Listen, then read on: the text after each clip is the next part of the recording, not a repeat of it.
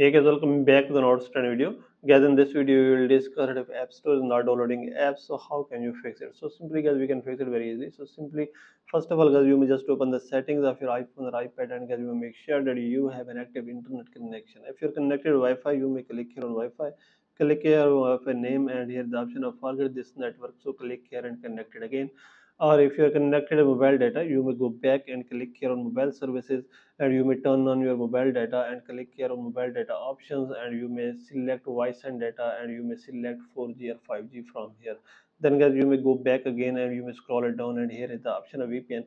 If there is any connected VPN, you may disconnect it. After this, you may click here on general, and here is the option of software update, and update your iPhone or iPad to the latest iOS version. After this, you may go back again and you may scroll it down, and here is the option of date and time. So you may click here and click on set automatically, turn this on. After this, here's the option of background app refresh. So click here and you may turn this on. Then you may scroll down again, and here's the option of transfer or reset iPhone. Click here on reset and click on reset network settings. Then guys, you may go back and you may scroll it down, and here is the option of screen time. So you may click here and you may click here on content and privacy restrictions. So you may turn this off.